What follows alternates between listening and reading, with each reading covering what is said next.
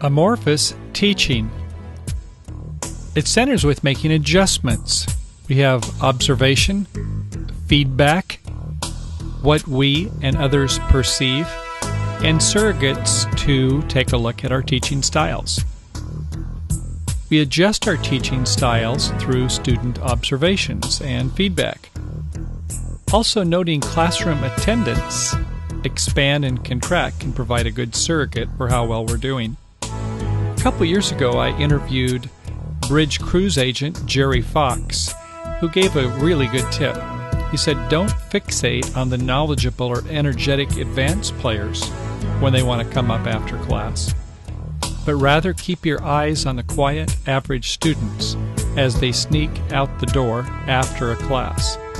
In other words, look for the cues on the class in general, not just those that want to get our attention.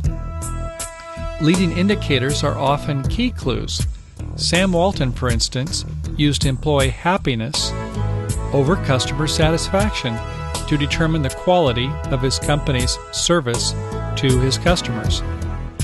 Astute bridge players are very aware of opponents' tells. So show true grit with your students. Grit, that's generosity, respect, integrity, and trust. Generosity, go above and beyond to give them yourself and a little extra value. Respect, listen to what they want, their needs, what they have to say, and their reality. Treat them like they are your family. Be considerate for their feelings and egos. Integrity, let them know what you expect. In other words, be consistent, act ethically and honest. And of course, trust, be punctual, keep your word, be their wingman. So to recap storytelling with drama, what does this all mean to you, you may ask? Well, I'm not exactly sure, because we'll each have different opinions and have different takeaways from this. But this much we know. Continue your bread and butter best practices with real-world instructional design. Just be careful to avoid the trap of letting your wonderful analytical left brain take total control of your lessons and classes. Bridge students play the game more for emotional reasons. We don't have that many Vulcans like Star Trek Spock in our audience.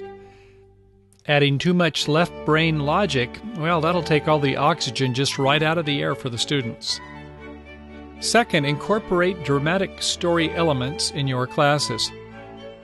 You don't have to compete with Eddie Cantor, Barbara Seagram, and major motion pictures, yet you can generate emotional energy, enthusiasm, and engaging content that's both entertaining and enlightening. After all, for many in our audience, bridge is their final frontier. So go far, far beyond the simple bullet point presentations. Consider the WIIFM, that was the what's in it for me. Have a POV, that's the point of view. Find your voice and show your personality. Remember, tell me the story in 60 minutes. And at times, try to be playful and interact with the audience. After all, it is their class. Avoid monotony. Change something every 30 seconds, maybe the pace, the rhythm, the content, or the mood, and give students a chance to experiment and become heroes themselves. When students get out in that real world at the table, we want them to be bulldogs, not lapdogs.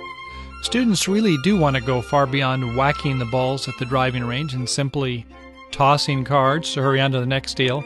Well, most anyway. You are their Eric Kokish. With deliberate practice, you can advance their game, or at least have them enjoying their journey. And finally, if Sesame Street can make it fun for kids to count to 4, so can you. So, thank you. I hope you enjoyed this presentation.